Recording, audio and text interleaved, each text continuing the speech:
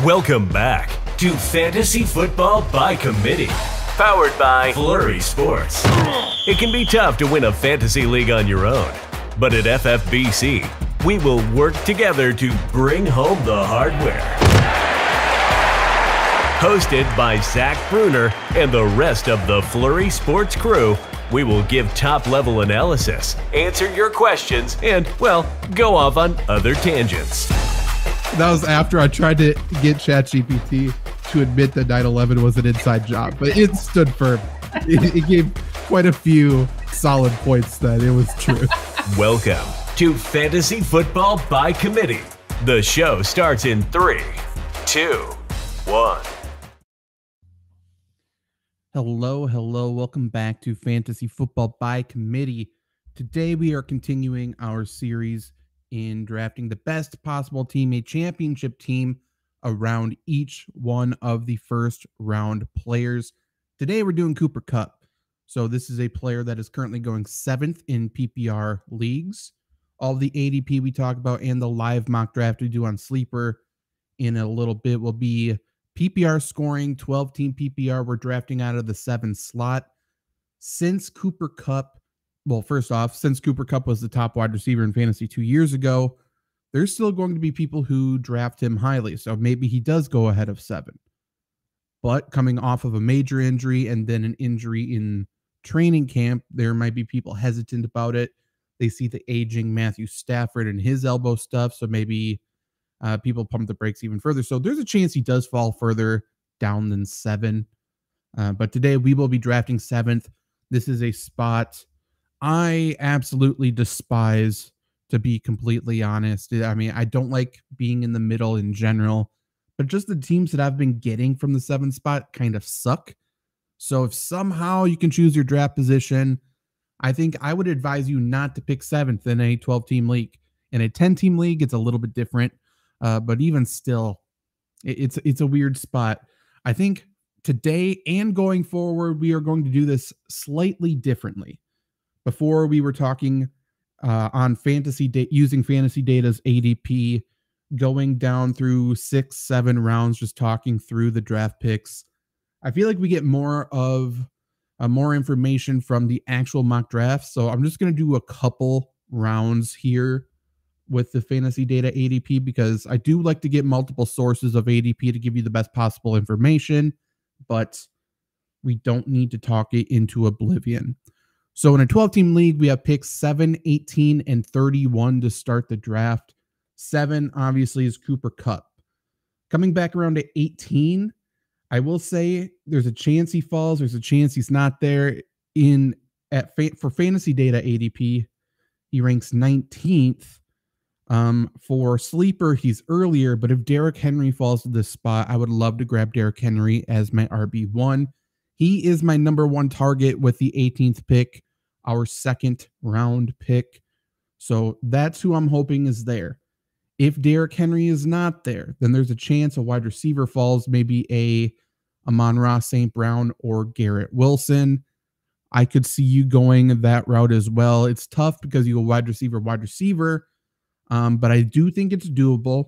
I'm not drafting Mahomes here. I'm not drafting a Mark Henry here. Or not Mark Henry. Mark Andrews, shout out strongest man in the world, Mark Henry. But yeah, I'm not doing that. I'm probably not going wide receiver if I can help it. But, 2 stud wide receivers isn't terrible. My top choice is Derrick Henry. My number 2 choice is probably Josh Jacobs. And that is what I am doing with pick number 18. Then pick 31 for the 3rd round coming back around. There's going to be leagues where Jonathan Taylor falls here. If you don't go running back in the 2nd round, maybe you go him in the 3rd round. But even still, even if you do go a Derrick Henry, Jonathan Taylor here isn't terrible. It's not terrible. I do think he plays this year. So with that in mind, maybe he's worth it. Maybe the juice is worth the squeeze with Jonathan Taylor at 31. I've seen Ramondre Stevenson fall here. I'm a little nervous about Ramondre Stevenson. Najee Harris could fall here. I do like targeting one of those 3 running backs, I think. You have to look to see what's on the board. You have to look to see which players you think will fall. Because if you are presented a board, top running back on the board, Ramondre Stevenson, Taylor, Najee are both gone, and you still see Etienne, let's say Gibbs, Breece Hall, Aaron Jones, Kenneth Walker, something like that, and you think one of those guys will fall to you in the 4th round, then maybe you go with Calvin Ridley, maybe you go with T. Higgins, maybe you go something like that. If you think you can get one of those guys, I think all of those guys might be in the same tier for me. Again, our free fantasy football draft kit will be out on Monday, and I will have tiers in that. I suggest you make your own tiers, but if you want to know my tiers, they will be in that draft kit along with a million other great things. Join the Fantasy Football by Committee Facebook group to get that. Also subscribe wherever you are watching or listening to this, because we'll have multiple shows talking about the draft kit, our rankings and stuff like that inside. But yeah, that's my thoughts for the first 3 rounds. And now, if you give me 1 second, for those listening to the audio podcast, I suggest going to the Fantasy Football by Committee Facebook group to see this video, or just go straight to the source, the Flurry Sports YouTube channel. You can do that as well. I'm going to be doing a live mock draft here on Sleeper Fantasy. Again, the ADP on Sleeper is slightly different than fantasy data. But as you can see, the first 6 players are the shows that we've already done. We got Justin Jefferson, Christian McCaffrey, Jamar Chase, Austin Eckler, Travis Kelce, Tyreek Hill. I am drafting at 7th, and I am drafting Cooper Kupp. And by the way, I love Cooper Kupp this year. I think there may not be a more dominating fantasy wide receiver when healthy. I would still trust him even with Stetson Bennett in at quarterback. And you see here, 2nd round pick, we do have Derrick Henry falling to us. So I absolutely love that. If I can start the draft Cooper Kupp, Derrick Henry, then suddenly the 7th spot in a 12-team league doesn't seem too bad. But we'll see how the rest of this draft goes, won't we? Well, Najee Harris fell to us in the 3rd round. The board, for those just listening, is Najee Harris, Travis Etienne, Lamar Jackson, Joe Burrow, Breece Hall. So I'm happy with Najee Harris as my RB2 here. Why not? Just made the screen bigger for you guys. Apologies for that. But yeah, see, if Najee Harris was gone, let's say Ramondre Stevenson was there and I had all of these running backs, there's a chance I would have passed. Top of the board now in the 4th round, this is tempting for sure. Joe Mixon, Aaron Jones, TJ Hawkinson, Justin Fields, George Kittle, Justin Herbert, DeAndre Hopkins. It's tempting to go Joe Mixon as an RB3. So just to talk you through my entire thought process, I don't think I'm going quarterback. So Fields and Herbert are off for me. I don't know if I want to go Hawkinson and Kittle here in the 4th. I think I'd prefer Waller in the 5th if I want to go an early tight end. So I'm not going to do that. So I think my thought is between Joe Mixon as an RB3 or a flex, or DeAndre Hopkins as a wide receiver 2. And I think I'm going to go DeAndre Hopkins as a wide receiver 2, though I think Joe Mixon is also a fantastic pick here. I wouldn't be afraid to go 3 running backs in a row whatsoever. I'm totally cool with that. So round 5, we have a balanced approach so far. 2 running backs, 2 wide receivers.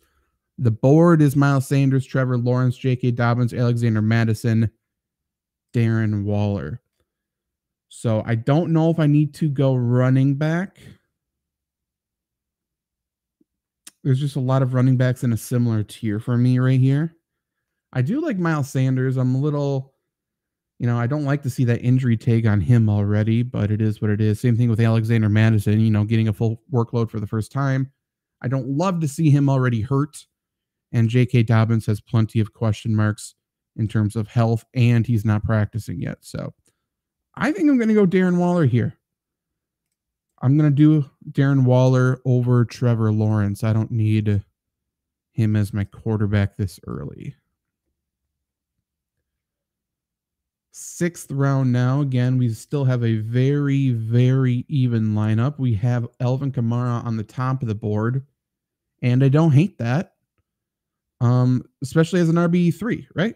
Because he's, my criticism of him, aside from the suspension he's serving early on, but there's a chance you have an IR spot in fantasy that you can put a suspended player into.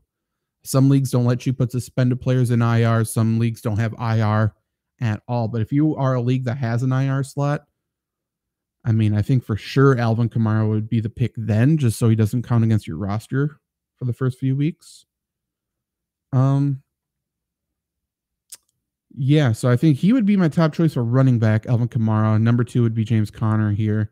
I don't mind going Mike Williams. I see Mike Evans a little lower. There's a chance he falls for us. So I'm going to go Alvin Kamara and hope one of my wide receiver targets fall. I like Mike Williams. I like Mike Evans. Both on the board. And we got Mike Evans. So I'm going to take Mike Evans here as a wide receiver 3 in the 7th round. I like that quite a bit. 8th round coming up. I might go quarterback with this pick. We'll see how the board falls. Okay, so we have our choices. Dak Prescott fell. So we have Dak, Deshaun Watson, Tua all in a row. We can wait until the 9th round and possibly get Anthony Richardson. The risk with that is if Anthony Richardson's not there, then we would go Kirk Cousins, and Kirk Cousins isn't terrible. He is a high floor, low ceiling option, which if you hit on everything else, then you pretty much only need a quarterback that won't lose you weeks. But I think my choice here is going to be Dak, probably. Yeah, let's go Dak. I think the Cowboys still will have a good offense. I think they're still going to throw it a bunch. I don't have too much of a worry about that. So now 9th round, we could have gone Anthony Richardson, which I wouldn't have minded either. So if I didn't go Dak, I probably would have gone wide receiver. Probably would have been either Dotson or Cooks. So I could have had one of those two and then Anthony Richardson here. Does not matter. I still like the way this team is shaping up. Again, we have 3 wide receivers, 3 running backs, quarterback, tight end. Zay Flowers is the top player on the board. Then Juju. We'll only look at flexes here. Then Odell, Rashad Penny, Dalton Schultz, Khalil Herbert, Zach Charbonnet, Samaje Perine. I feel like I'm just going to go for upside at this current point in the draft. And the player with the most upside to me, I think, has to be Zay Flowers. I love Odell. I think Odell has a higher floor than Zay Flowers in that offense, but I think Flowers probably has the highest ceiling out of anybody there. So that's the pick. He's my wide receiver 4. You can get a little risky with your wide receiver 4, with your bench wide receivers. Now, what is this? 10th round? Yeah, 10th round pick. Zach Charbonnet is the top player on the board. I do not mind going there. What do we think we'll get on the way back? Because this is auto draft, it's going to get a little weird after this pick. So the team's going to end up looking a little bit better than it is because there's going to be more people going kicker and defense early. That's the one thing about these I do not like. But for today, I'm going to just try to keep it realistic. And man, this is tough. I'm going to go Adam Thielen. And I like Charbonnet, but again, he is in the same tier as Ezekiel Elliott for me. He's in the same tier as these other handcuff running backs, Tyler Algier, Elijah Mitchell. So if I can get them around later, great. Like they're a very similar player for me. Whereas if I miss out on Adam Thielen, that I would drop to a Jacoby Myers or something like that. And I like Adam Thielen a fair amount more. So we go Thielen as our wide receiver 5. We'll start grabbing a couple of running backs in a row probably here. We go Ezekiel Elliott in the 11th round. Again, I feel like once draft season's at his peak, I feel like Ezekiel Elliott will probably be a 10th rounder. That's my guess. He feels like that. And I would still take Ezekiel Elliott in the 10th round, by the way. I like his value a fair amount. I'm probably going another handcuff running back here. We went Henry and Najee to start, so there really isn't anybody. We can go Jaylen Warren later, maybe for Najee if we wish. For right now, we'll go Elijah Mitchell. So Elijah Mitchell is our running back 5. Maybe we'll make Jaylen Warren our running back 6. So much like these other mock drafts, if you've missed those, if this is the first one, definitely subscribe and watch those other ones. But I'm not going to be the last player to pick a defense. I don't like doing that. Just because I could drop a player prior to kickoff week 1 and pick up that same defense that I would have drafted. So there's no reason to do that. I would rather, draft a player who has the chance to skyrocket if there's an injury ahead of him, or he has a really good final preseason game or something like that. So for this mock draft, we're going no defense, and I never draft a kicker. I pretty much drop my kicker every single week during the fantasy season to give myself that roster flexibility so I can steal those waivers, maybe trade them, stuff like that. I find that to be more valuable. So I'm not drafting a kicker as well. So we still have 3 picks left of real players. We are in the 13th round, and I don't hate Raheem Mostert. I mean, he may be the most valuable running back in Miami. I like Romeo Doubs. He's probably the pick, eh? Yeah, we're going to go Romeo Doubs. There's a real chance he's the wide receiver 1 in Green Bay. He's certainly the more skilled wide receiver between him and Christian Watson. Less physically gifted, but more skilled. So we have 3, 4, 5 running backs. We have 6 wide receivers. I will say my final pick, probably, if you can go Kyler Murray, put him in your IR slot. But I like going Kareem Hunt right now. Obviously, he is not on a team. There's a chance the Colts trade Jonathan Taylor and sign Kareem Hunt as their RB1, which makes him very valuable. So he'll probably be our final pick, and he's a guy who you can obviously drop prior to week 1 if that is not the case. So we'll go Jaylen Warren to handcuff Najee Harris, and then we will go Kareem Hunt to finish our championship draft around Cooper Kupp. So from top to bottom here, we have Dak Prescott, Derrick Henry, Najee Harris, Cooper Kupp, DeAndre Hopkins, Mike Evans, Darren Waller, Alvin Kamara. On the bench, we got Zay Flowers, Adam Thielen, Ezekiel Elliott, Elijah Mitchell, Romeo Doubs, Jaylen Warren, Kareem Hunt. And there's a chance you can put suspended players in your IR, so you could put Alvin Kamara there immediately and pick up somebody else. And again, I wouldn't put Alvin Kamara in my IR and then immediately pick up my defense. If it's August, what am I doing? There's no point to do that. So I would be picking up a running back. I don't even know who is still there. A lot of those handcuffs got taken, but there's still handcuffs there.